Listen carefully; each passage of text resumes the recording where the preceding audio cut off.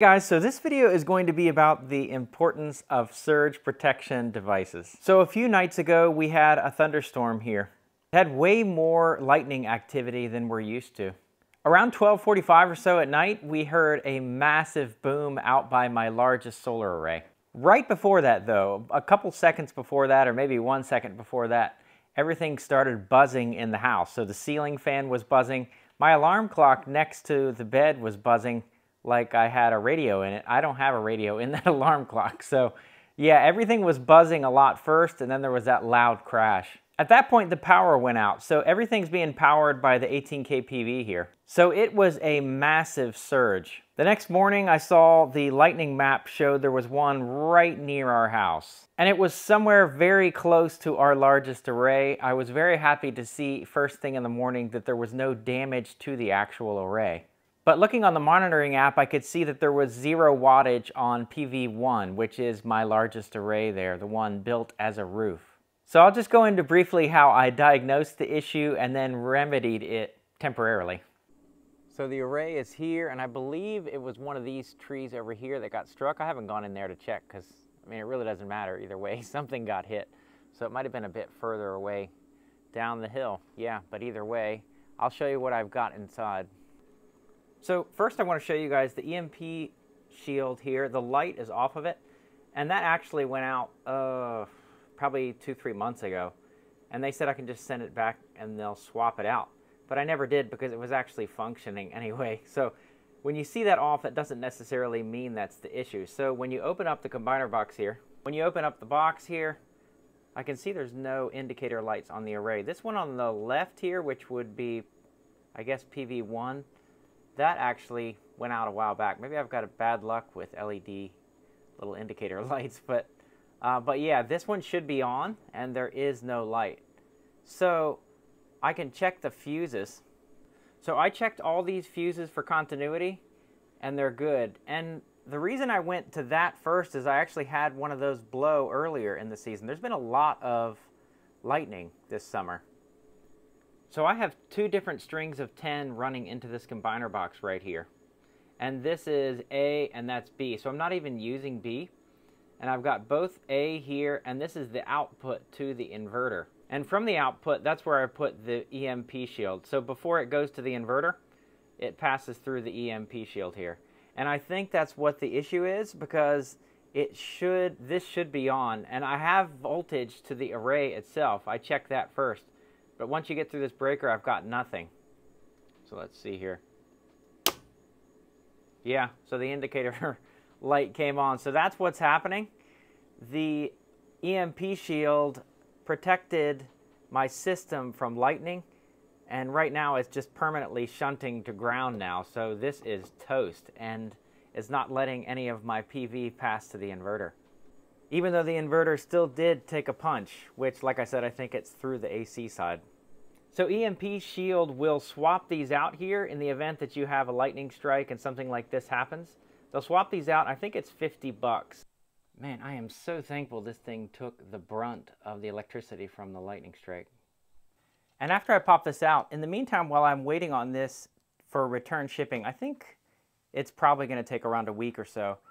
And we've got a couple more storms on the way. I'm going to be installing this. So I actually got one of these to be able to show you guys a different option on the new array I'm going to be putting in.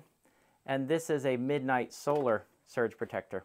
If you look at these online, they're very similar stats for a lot of the stuff, although they don't make any claims about protecting against an EMP. And I actually mentioned these when I installed the EMP shields.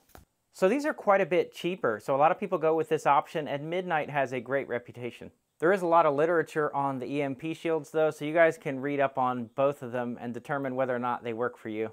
I do like the fact that EMP shield has dual units, so you can hook 2 arrays into one of these little boxes, so it'll just have 2 indicator lights. I can show you the one that I have inside the shop. And the one I'm going to be putting on my main panel is actually going to be outside of the grid panel, so I'm going to put it right on the wall next to the panel. But you can buy a slimmer model of this, and it'll fit inside the box itself. All right, so I'm going to hook the panels back up, and then when we turn this breaker on, it should light up blue here on the surge protector. So they're both hooked up. Let's see if this works. Oh yeah, fancy. Check that out. So it is a little tilted to the side, but again, this isn't where it belongs. Maybe not the best angle with these PV wires in the way, but you guys can see it. Has a cool blue glow.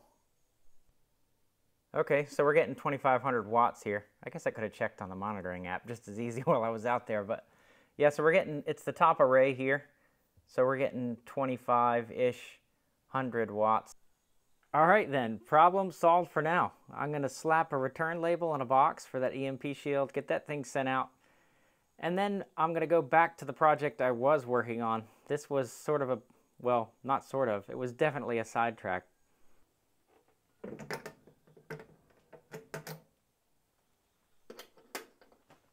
I forgot to add a couple things, but through the magic of editing, I'm going to splice this in here. Plus, I'm wearing the same shirt and hat, so I don't think anyone will notice. The first would be that after the lightning strike, it took around a minute or a little less for the 18 kPV to come back on.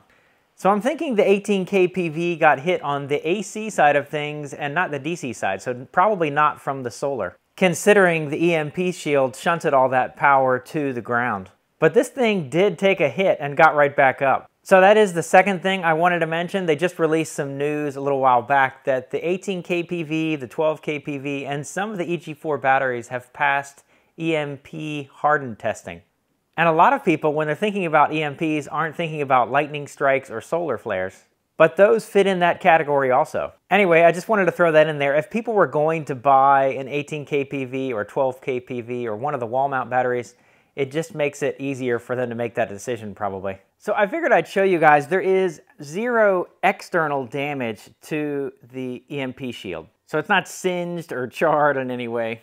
And I hope I explained it well enough out there, but the EMP shield's job is to send the power to the ground. And once it takes a hit like it did out there, that's it. So the EMP shield is finished at that point. All the power is going to the ground. You could almost look at it like a relay, and once you get a pulse like that or a surge like that, the relay clicks and all the power is being sent directly to the ground. After that, it can't be closed again. So I would highly recommend investing in quality surge protectors. I have actually recommended that in a couple of my other videos, but this is definitely a wake-up call for me. So hopefully in the next couple weeks, I'm going to be installing a surge protector on the house, and you guys can see how I do that. And like I mentioned before, there are a number of surge protectors, but the EMP shield and the Midnight Solar units both stand out. Those are the ones that you see most often. It sort of seems like a bit of an expensive investment at first when you're looking at it, but it's much cheaper than investing in an entire system again. I wouldn't consider our area extremely lightning prone or anything, but I think it can happen anywhere. So I'll leave a link to the EMP shield and the Midnight Solar units. Read up on both of them. See which one works for you. You can also watch the EMP shield install I did on the last one. It's not a difficult install. If you're putting it on PV, it's red to red, black to black, and you're giving it a pathway to the ground.